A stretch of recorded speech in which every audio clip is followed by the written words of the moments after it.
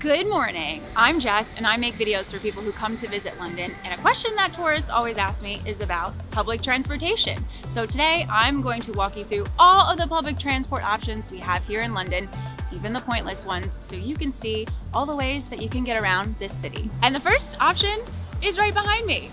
Let's go.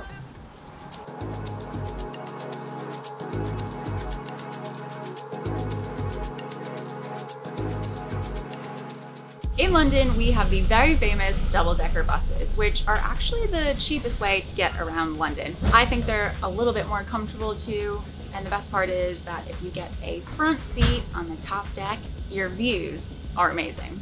The downside of buses though is that they get stuck in traffic, so it can actually take you a really long time to get some places sometimes. Happy on a bus. Yeah.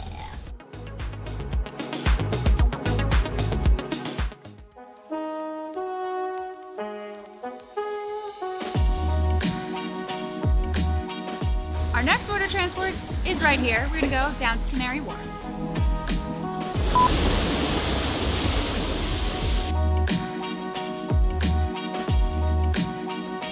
We're on the River Bus, another public transportation option here in London. There are 24 different piers where you can get on the River Bus, and the price that you pay for your journey depends on how many zones you travel through. There's 3 of them: Central, East, and West. The boat is actually really nice. There's even a cafe on board and a toilet. It's actually a really comfortable way to travel around London if it works out for your route, but the downside is it's probably the most expensive way to get around London besides taxi.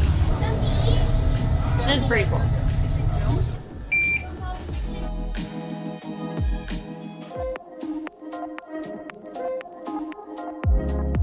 We made it to Canary Wharf on that type of boat, and our next mode of transportation is right over there. These are Santander bikes, sometimes called Boris bikes, and this is the city's public bike system. There are 12,000 bikes around the city and 800 docking stations, including this one. The cost of using these bikes is a little confusing, so hear me out. First, you pay £2 for 24-hour access to the entire bike system, no matter how many bikes you take out. Then for each bike that you take out, your first 30 minutes of using it is completely free, and for every 30 minutes after that, you will be charged an additional £2. For tourists, it can be tricky to cycle around London and a little bit intimidating. So if you do want to cycle, I recommend getting the bikes at one of our many major parks around the city, like Victoria Park or Hyde Park. It's very fun to cycle around them, and you get to see a lot more of the park on 2 wheels. This is the docking point. We're gonna get 2 bikes.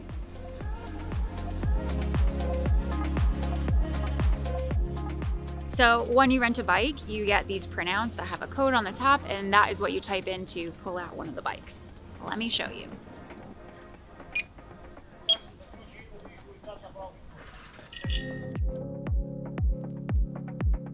The bikes are super easy to get. I do have a full video that explains more about how to get them that you can watch by clicking the box popping up over here.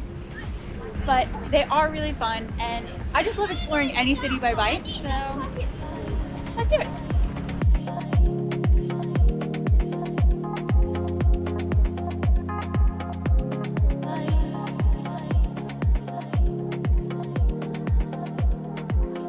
Okay, time to park the bike.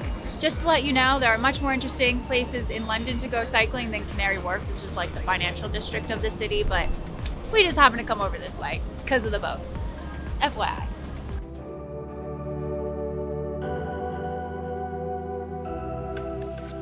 The next public transport option we're taking is the train.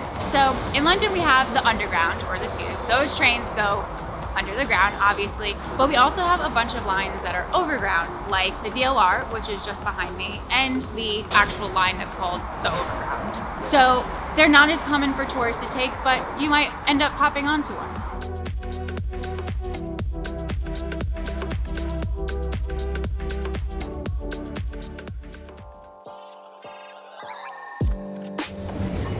We're about to go on the most popular transportation here in London, the Underground, also known as the Tube.